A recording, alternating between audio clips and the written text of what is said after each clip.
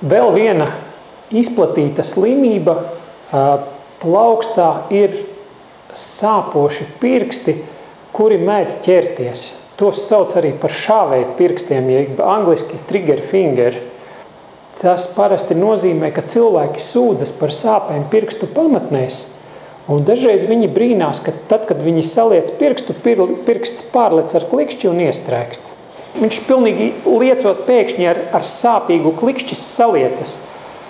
Jo tā būtība ļoti vienkārša ir. Cīpslas līd cauri tunelim, un cīpslā ir izveidojies no iekaisuma mezgls, un tas mezgls cauri mazajam tunelim, kurš ir apmēram 7–8 mm plats, ar sāpēm ielien tajā tunelī, ļoti strauji izlec laukā un atkal izplešas un ieķeras atkal.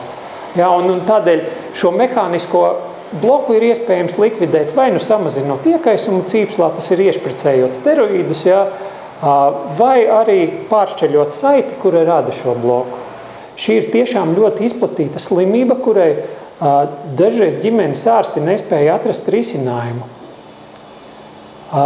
Ja jums šāda slimība parādās, noteikti meklējiet rokas ķirurgu, jo ārstēšanas metode ir ļoti viegla un ir ļoti svarīgi laicīgi noķert šīs slimības sākumu. Reāli efektīvas šīs slimības ārstēšanā ir divas metodes. Viena ir steroīdu injekcija cīpslu apvalkos, otra ir ķirurģiskā operācija. Cilvēkiem, kuriem steroīdu injekcija tiek veikta īsākā laikā nekā pusgads pēc simptomu sākšanās, apmēram 80% pilnībā likvidējas simptomi.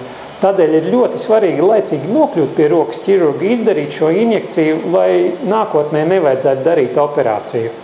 Ja jums parādās sāpes pirkstos, pirkstus lokot, tad ļoti iespējams jums ir šis stenozējošais tendovaginīts, jeb stenozējošais ligamentīts, kā to sauc medicīniskā literatūrā. Tas nozīmē, ka jums jāaiziet pie rokas ķirurga un jāizmeklējas. Protams, tur var būt arī dažādas citādākas slimības, kuras var izraisīt līdzīgus simptomus, bet tā ir rokas ķirurga kompetence, viņš atradīs pareizo risinājumu.